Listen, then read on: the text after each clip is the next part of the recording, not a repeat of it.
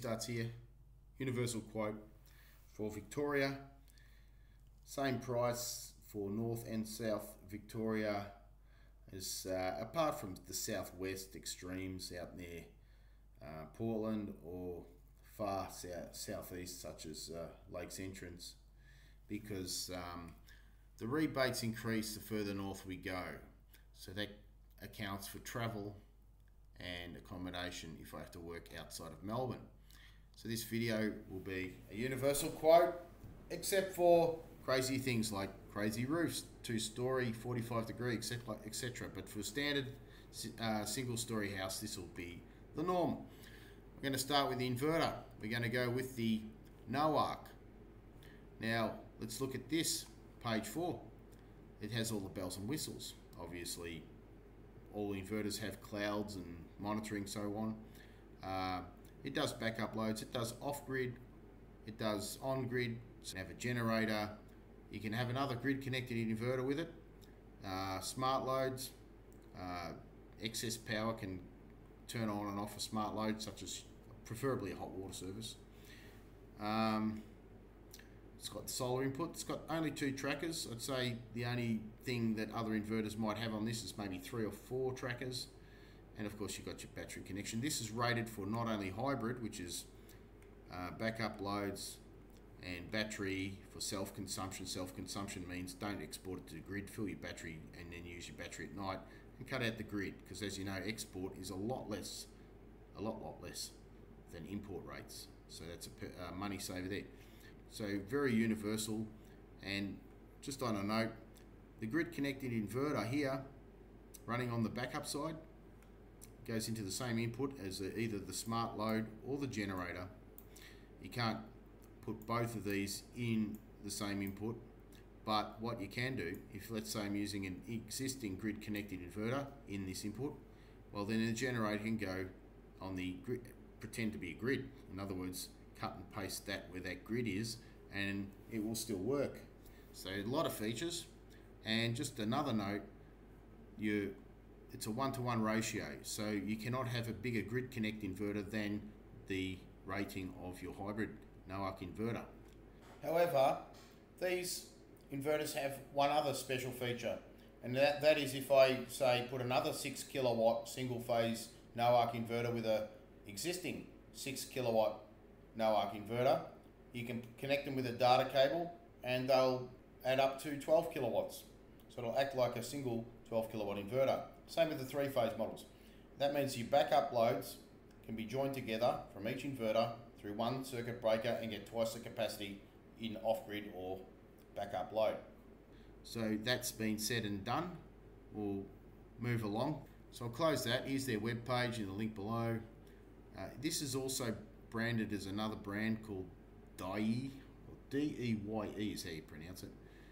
This one has different software in it, being a different brand, and this one has mainly caters for more Australian conditions, so very suited.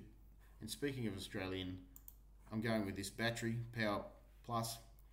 That means support, meaning if you upgrade in years to come, well, they can just make a battery and send it out there to match the brand of battery that you bought today. Very convenient, and the price is only a few % more than the imported models. So we're going to have a look at this. Now, the battery we're going to use is this one. It's the latest model. This is a later technology, and this warranty is much longer. It's a 10-year warranty, and provided you go with this chart, you'll be covered. And it's the main difference in warranty is these older models will give you a warranty for 60% capacity after 10 years. This one will give you 80% capacity after 10 years. So if I go with a 12 kilowatt 3-phase model of Noarc inverter, I will need a minimum of 7 of these batteries to maintain warranty. So we're going with this battery, the 4838P, which is a 3.8 kilowatt hour battery. Now on this page, I want to point out that there's an 8 kilowatt single phase and a 5 kilowatt single phase. They don't have the 6, I don't know why, but I want to quote the 6 because price wise there's not much difference between say 5 or even 4. They've got 4 kilowatt hour, 4 kilowatt no arc inverter as well. So I'm going to go with a 6 because the price difference is not great, but there is a significant price difference in single phase between the 6 and the 8. In fact, 50% more. I don't know why the 8 kilowatts so expensive. And in the 3 phase, there are modest differences in price, so you just go with the 12. And that's important for 3 phase because you could have because remember it's 3 phase, that means one phase is maxed out at 4 kilowatts. And 4 kilowatts is enough to run, say, a hot plate or induction cooker or something like that. If you go smaller, say an 8 kilowatt, now you're down to, what is it, 1/3 of 8, 2.66 kilowatts. So now that's not much more than a kettle. So you want to go 12. So I'm going to quote 2 prices, 12 kilowatts for 3 phase and 6 kilowatt for single. How to set it up? I'm going to set it up with one of these. That's where the control will be, separate from your main switchboard. We don't want to clutter up your switchboard. I'm going to whack one of those big 250 amperes in there because that's how much you need. Let's do some maths, shall we? Battery voltages of 50 volts multiplied by 250 amps,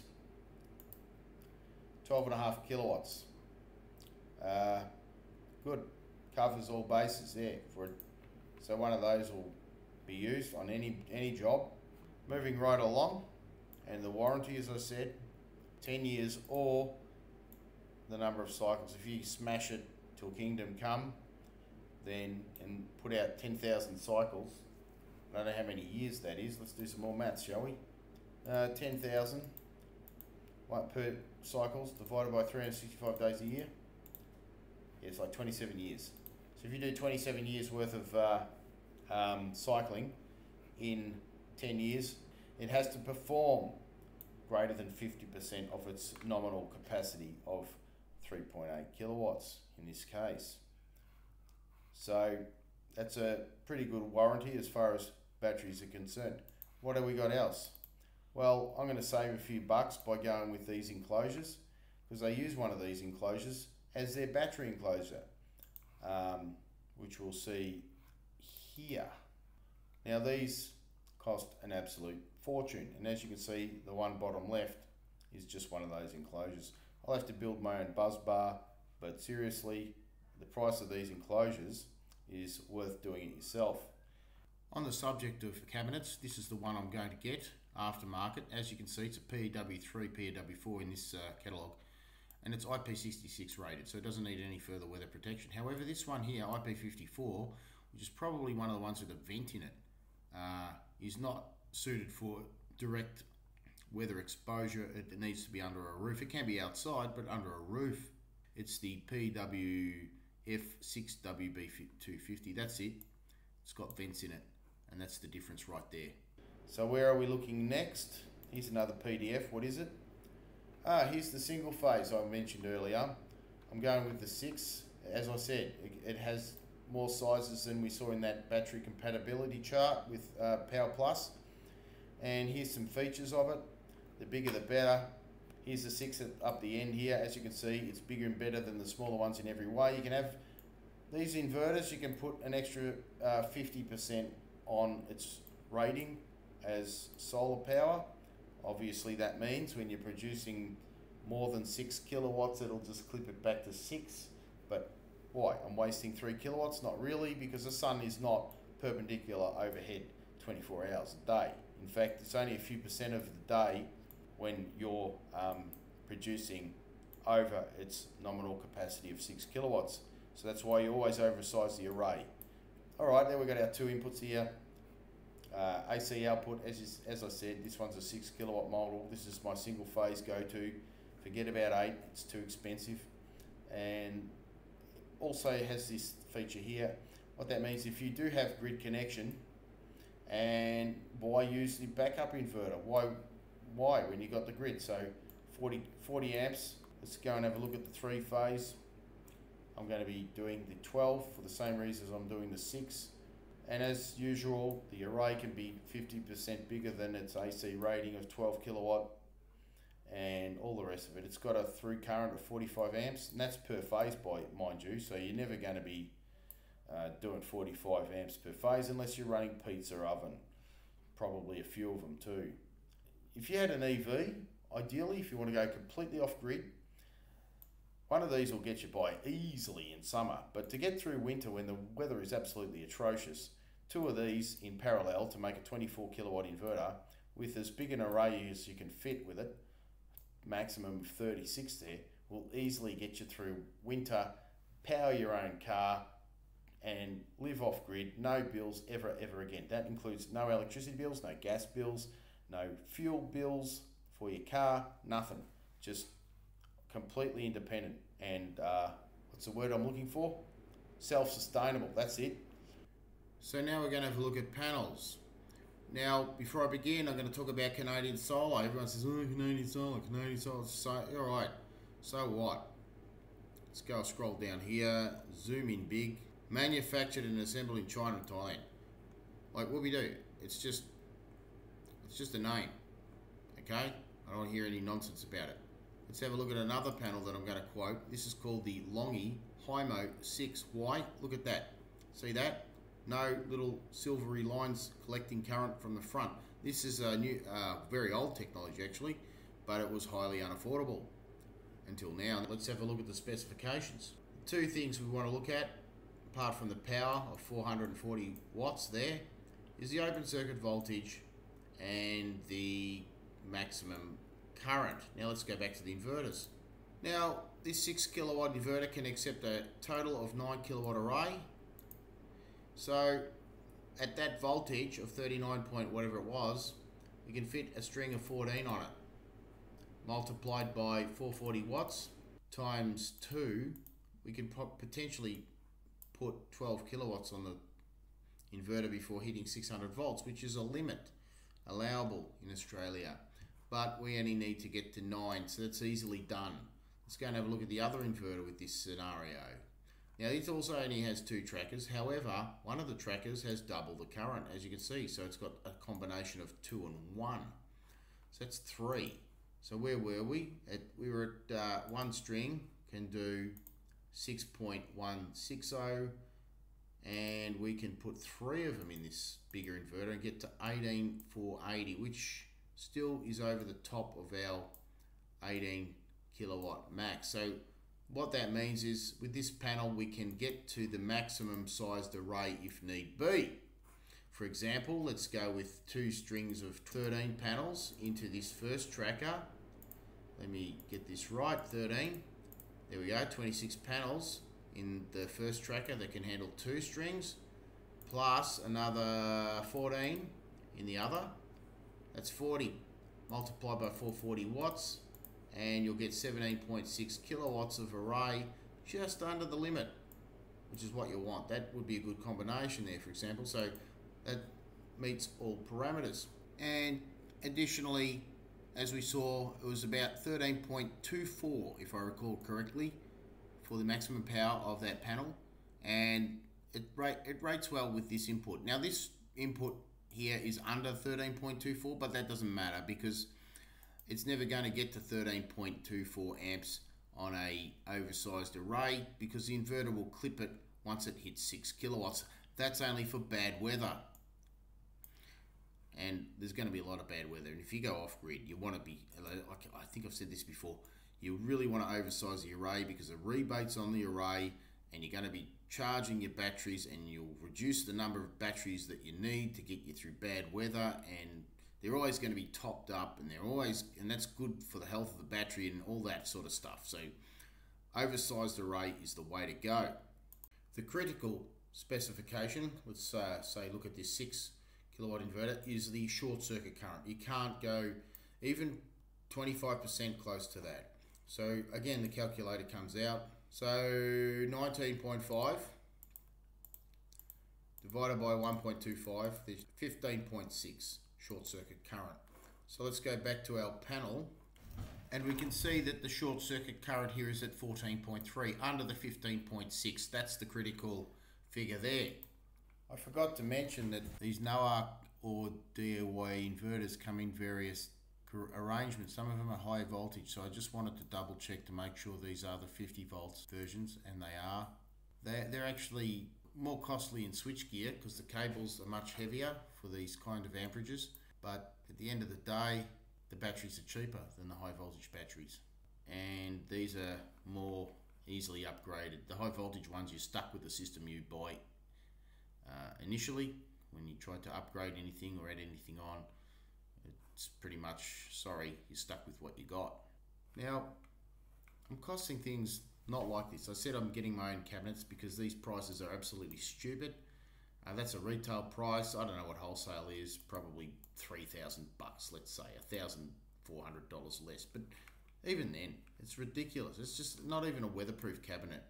The other thing is things online that are pretty good, like this, $36 for just this bar with stud in it. Pay over $100 for a name brand here. It's just a bar, for God's sake. So I'm costing things like that into it, but it adds up. Okie dokes. This quote applies for everybody, retail and subcontract. I've deleted all of the cost prices here because I don't want people to know the wholesale prices. Suffice to say, that's the total of them, $29,963 all gear, and that means I've added labour. This is a subcontract rate, 33 cents a watt. Now that would normally include the installation of, say, a Grid Connect inverter for this half and a Grid Connect inverter for this half. So I've left only these figures for off-grid installation. As you can see, I've broken it down into two sections, 6 kilowatt and 12 kilowatt. As you can see, if you're already putting an inverter in 6 kilowatts, it's only marginally more for a 12 kilowatt. The economy of scale. It doesn't change for the array. More panels is just more panels. Now, I've done the same thing for everything. For example, here are the 5 batteries required for the 6 kilowatt inverter and another 2 here to get the 7 required for the 12 kilowatt inverter. This could be 2 6s in parallel acting as one 12 kilowatt on single phase or a 3-phase 12 kilowatt inverter. And it ends up being a total, this is a 12 kilowatt system, 17.6 kilowatt solar array with additional existing Grid Connect inverter, which is probably going to be 12 kilowatts anyway, so huge array. This is complete self-sufficiency. What would happen if you had a 12 kilowatt array there? You'd be pushing 30 kilowatts. That would easily charge an EV, pay your gas bills, pay your electricity bills, and never pay a bill again worth mega thousands a year. So we'll talk about an EV charger later, and 26.6 kilowatt hours of battery storage, where a lot of the cost is involved. What did it come to? Now this is the Melbourne rebate price, or should I say number of STCs. Let's say I change the address up here to Northern Victoria, just an airport here.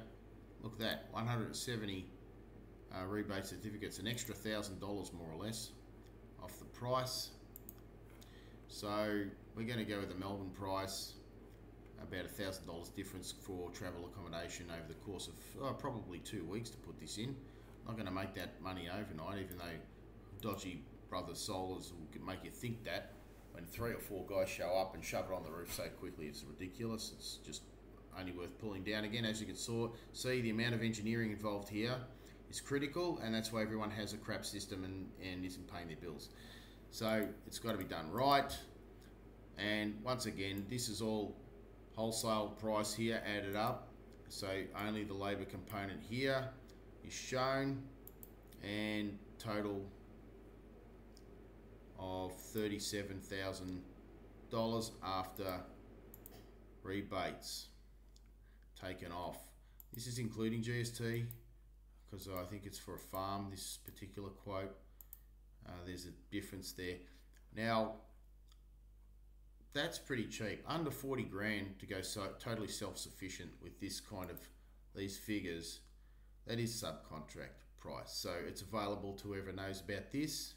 This is a lot of engineering, and I'm saving a lot of money on ridiculously expensive cabinets and things like that. I've got to do it myself. In fact, that's a modest figure. Anyway, moving along. There's a $300 inspection there with a certificate of electrical safety. Let's have a look at the 6 kilowatt system. We've got a pretty big battery array because there was 5 required even for the 6 kilowatt single phase. So here we go, 20 panels, 5 batteries, 1 inverter. Now mind you, this racking is for a tin roof, which is about half the price of the other extreme here. Tile roof is what, another 30% or so, then this is like an extra 40%, this is like double because it's got clip lock feet. Those things are nearly $10 each, well, $10 each. So there's your options there. I've quoted for tin roof here. They'd have to be fed in there for any other roof type. And what do we got? We've got this, we don't have that. This is the additional enclosure and so forth and gear for the 12 kilowatt. We don't need that. We don't need that, that's gone. Don't have that there in the pricing. And all gear still came up to $20,177.50 because like I said, the economy of scale is much better. And also we've got a reduced number of rebates right down to 72, so that puts a massive dent in the savings. And as you can see, it's not half price, nowhere near half price. See how it's better to go bigger? Bigger is better. And that's the moral of the story here. And this one won't get you completely off grid forever. The payback on this is not going to be anywhere near as good as the big system. And remember, this could also have up to a 6 kilowatt grid connect inverter existing system. Most people would have a 5 kilowatt system. Grid connect inverter, that would be feeding into that with typically 6.6 kilowatt array. So 8.8 plus 6.6 is, what the hell is that? 15.4 kilowatt array. You're halfway there to completely self-sufficient charging an EV car and not worrying about saving power. So you're halfway there with this, and who wants to pay 50 grand when you can pay 37 grand to go double the size? Anyway, that's it, we're all done here. Last and least, because it's not available yet in Australia, but the fact that it will be available down the road, the EV charger's coming. Now, scroll through a million products here. I'm going to hit this. Now what this is, it's a kilowatt hour meter that plugs into your NOARC EV charger. And the key phrase is here. The purpose of the DLB module, dynamic load balance module, is to ensure that the maximum permitted current of the main circuit breaker is not exceeded by simultaneous operation of the EV charging station and other appliances in the building. So that means that you know, your inverter's at maximum capacity because it's charging the car. Someone turns on the kettle, this thing will drop the power input into the car so you don't blow a fuse. And the other thing is, because it's the same brand, we go with this one. This one has that dynamic load balance. See the D in the part number there. Now this one here looks like it's got some black screen on the front with a plug. Now that will talk to your inverter because obviously you want priority. You want to charge your home batteries before you charge your car or something like that. Yet to come. And I'll close out there. See you later.